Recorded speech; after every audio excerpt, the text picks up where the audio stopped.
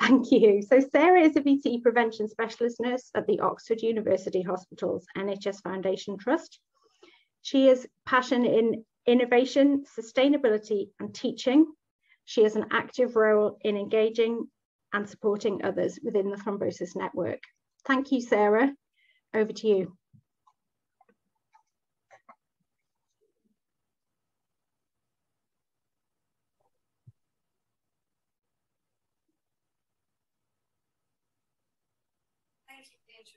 Introductions and good morning, and thank you for giving me this opportunity to share with you the process of developing a staff educational video. And I am a VTE prevention nurse at Oxford University Hospitals, and it's a great pleasure to introduce you to the fabulous work that we've done in Oxford. So to give you some background, Oxford University Hospitals has 4 separate sites with around 1,200 inpatient beds, and we have around 13,000 members of staff, so we're huge.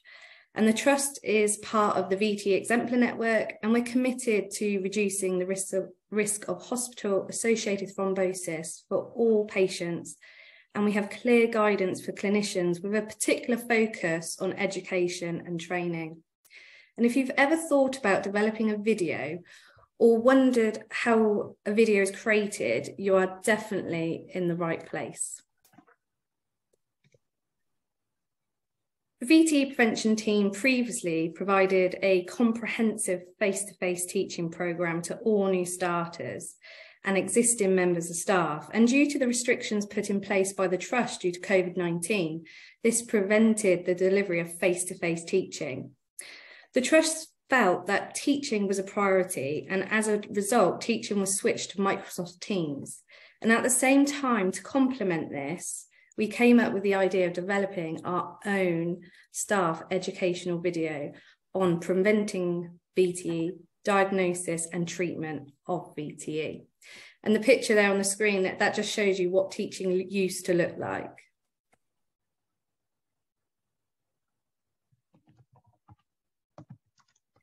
However, having no experience in developing a video, it was very daunting not knowing where to start. Therefore, Oxford Medical Illustrations, OMI, was contacted, which in fact was extremely helpful in pointing me and the team in the right direction. They then provided me with video examples, which can be seen on the screen. We wanted to produce a video that would be high quality, capture our audience, be user-friendly, and deliver key messages to our staff. And following discussions with OMI, we were surprised by the cost of producing a video. And as a team, we agreed to produce the most expensive video, in fact, because we wanted that quality. And we chose a whiteboard style, with the next hurdle of how are we going to secure funding for this video?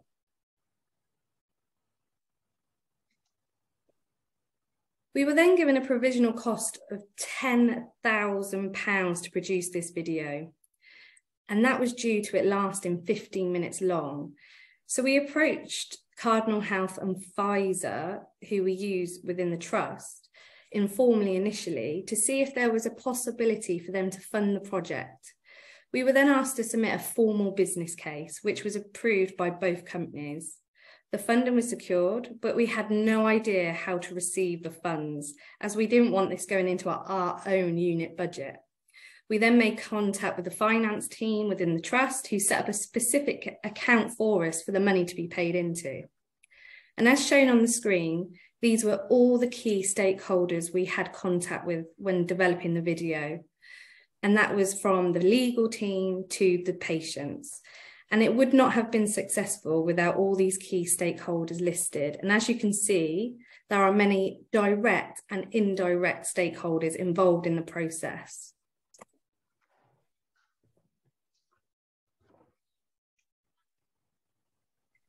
However, this was just not plain sailing, and there were many barriers involved. In hindsight, it may have been better to have fewer people involved in the early stages of the process, especially when developing the script. This led to several opinions and views, which was a challenge in managing the expectations and keeping people happy that were involved. We appreciated everyone's input though, and their expertise, of course, but however, individuals did change their minds multiple times and deadlines were just not appreciated. And once the script, voiceover and the animation artwork was approved, any changes actually incurred an additional financial cost and the time. It was important to recognise we were producing this video during a challenging time though. We were in the peak of COVID, therefore the production time took longer than expected due to other urgent healthcare commitments and constraints.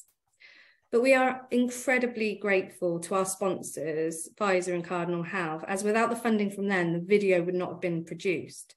And to my knowledge, I'm not actually aware of any national funding for VTE prevention education.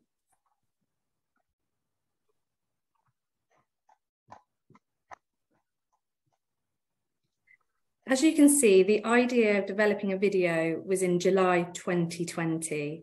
And it took 1 month to apply for funding, which was approved 6 months later. While waiting for the funding, the video script was developed and agreed in April 21. The funds were received in June 2021, and in November 2021, the voiceover was approved, and 6 months from that point, the animation artwork was developed. And finally, the video was published in May 2022 this year. So it took 22 months in total to get a finished live product. Not in a million years would I have thought it would have taken that long, but that was just my naivety. And I just didn't expect to encounter all the barriers mentioned previously along the way. And having gone through this process myself on reflection, I should have ensured at the start of the project that stakeholders were aware of the expectations and the role of myself as the video director. This may have then eased some of the barriers that were faced. So what next for the video? So we would like to adapt the video in order to use in our outpatient waiting area and then be available trust-wide. So rather than it being a staff educational video, let's use some of it for patients now. And we'll regularly review to ensure the content is still in line with current practice, of course, and to continue to promote the video with an aim to reduce hospital-associated thrombosis and to ensure the delivery of safe practice.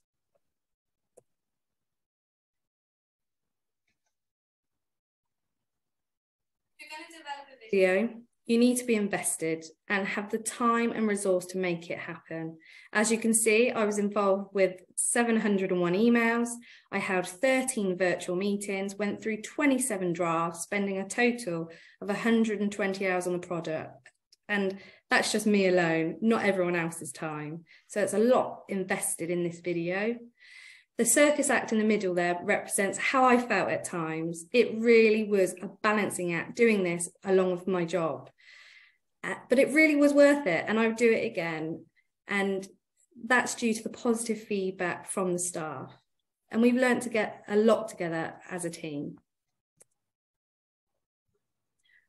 I'm now going to show you the video, and you can actually access this from the Thrombosis UK website under the Training and Resource tab.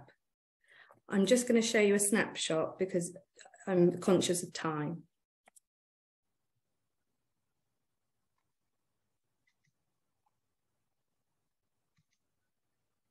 Oxford University Hospitals Foundation Trust provides leadership and excellence in thrombosis care. The Trust is part of an exemplar network committed to reducing hospital-associated venous thromboembolism, VTE. What can we do to prevent a VTE occurring in a patient? Actually, there are a number of things we can do to reduce the risk of a patient developing a VTE. What happens if a patient develops a VTE? How do we make a diagnosis, and what are the best treatment options available to us?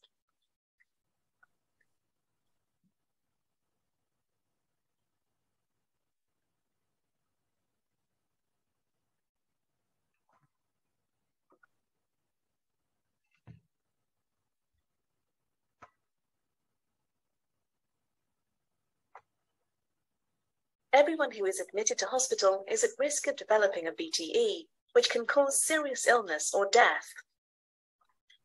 VTE is a collective term for deep vein thrombosis, DVT, and pulmonary embolism, PE. VTE is a serious healthcare problem affecting approximately 1 in every 1,000 of the UK population. Over 10% of hospital deaths are related to PE. A DVT occurs when a blood clot forms in a vein. They tend to occur in the deep veins of the leg, usually in the calf or thigh, and a DVT can block the flow of blood partially or completely. The signs and symptoms of a DVT are leg pain or tenderness, leg swelling, leg that is warm to touch, skin discoloration, which can be pale blue or reddish purple colour. Alternatively, people can be asymptomatic with a DVT. They show no symptoms at all. A PE occurs when part of the clot from the DVT breaks off, circulates around the body, and lodges in the pulmonary artery. A PE prevents gas exchange and impedes blood supply to the lung tissue. The signs and symptoms of a PE are shortness of breath or difficulty breathing, chest pain, rapid pulse, sweating, coughing up blood, sudden collapse. Some people can be asymptomatic with a PE. They show no symptoms at all.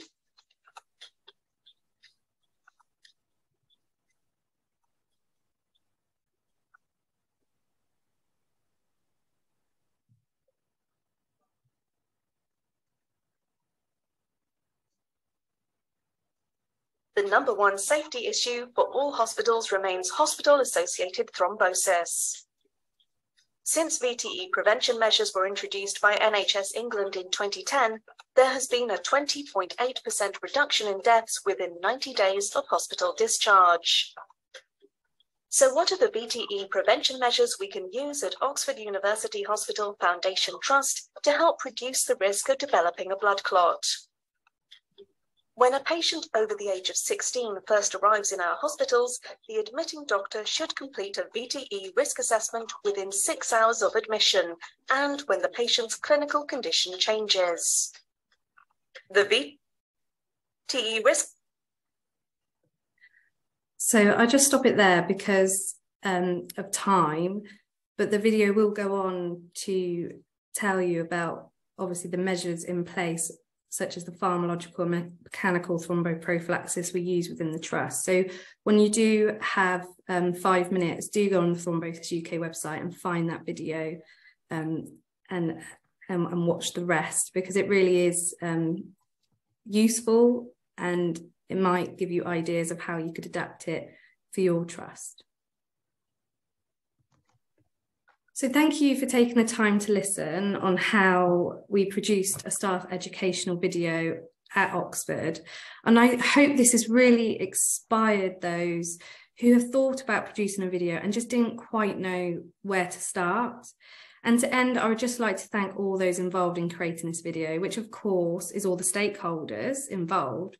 But special thanks goes to my colleagues, Penny, Charlotte, Angeline and Nikki within the VTE Prevention Service, and Vicky, Lucy, Claire and Dahlia within the Anticoagulation Service. And lastly, Jim from OMI for putting up with my constant emails, times of panic and naivety.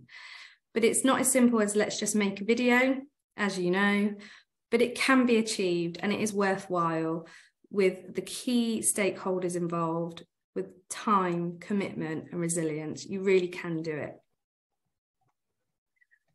So thank you so much for listening. I'm going to stop sharing now and back to Bex. Thank you. Wow, Sarah, that is such a helpful presentation and such an impressive piece of work. Thank you. If anyone has questions for any of our presenters, pop them in the chat.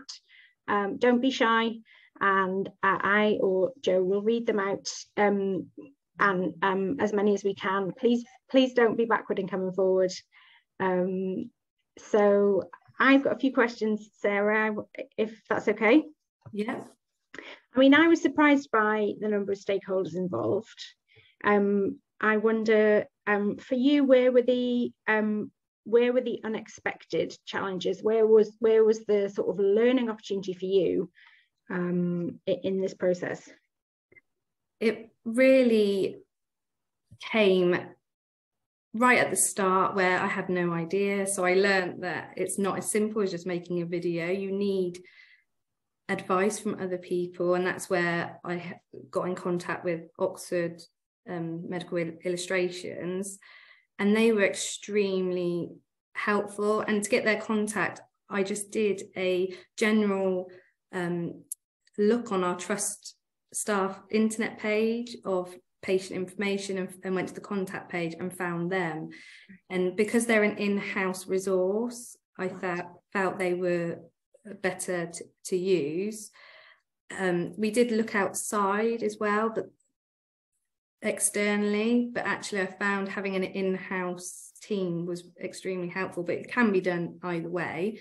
That was right at the start. And then later on, as I've said, I should have made expectations clear what they were to me, and as the video director. And I wasn't really clear at the start that I was the video director. It wasn't until I had conversations with Oxford Medical Illustrations when they said to me, "You are the video director, you are the lead on this, it's your decision, it's not everyone else's."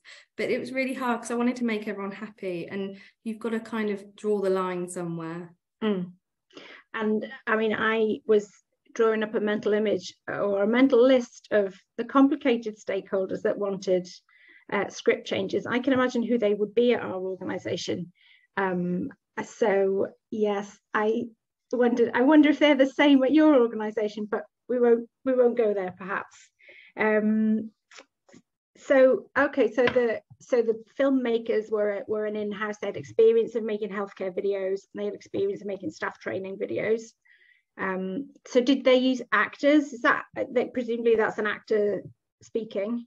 Yeah, so firstly, we had to basically use a Word document and write down word for word what we wanted to be said. That was then sent off to a script writer to ensure that the English was appropriate in a way. And because having it on paper and then reading something out was very different. And then from that point, we then had this recorded. So we had to pay for someone to talk. And then after that point, this was where the expense was the artwork, the animation. And that's where we had to hire out a room, and an artist come in and was videoed drawing all of the artwork of the video live. And then OMI joined all the dots together, and that was the finished product. It's fascinating that in the world of TikTok, and you know, if you've got a camera phone, if you've got a smartphone, you can make a video, you can upload it. Everyone's a creator, but actually this process is so different to standing with a camera in your hand or the phone in your hand, making content. That's I have learned a lot from this session, so thank you. I'm going to consult the chat and see if anybody else is no, nobody else is as curious as I am, or perhaps they're being shy. I just wondered finally if you've got any plans to publish your experience, so whether in a sort of a practice sharing good practice, if you've had any opportunity, or if you have already done that, I'm sure there'd be an appetite for it. Yeah, no, thank you. And it'll be great to share further. It's great to be invited here today to share my work. And locally we've done that as well, but it would be great to go more outside to share with other trusts. And please get in touch with me if you're thinking about developing a video within this speciality, because I'm very much happy to help. And I will be joining the round table after this session. So if there's any questions, I'm happy to answer them there as well. Great, thank you. A comment, sorry, no questions. Missed the start, but I think your video looks fantastic. but a lot of hard work. That's from Louise. So yeah, I agree. I mean, gosh, and when you boil it down to 10 minutes, 20 minutes, whatever it is, and the number of hours you put in, 120 hours, that's such a significant amount of time. It was. I'm sure you had other stuff to do as well. So well done, and thank you, Sarah. Do keep adding questions to the chat, and we'll get to them as part of either the discussion sort of ongoing throughout the presentation or afterwards in the chat room. Thank you. Thank you very much. So we're going to hear next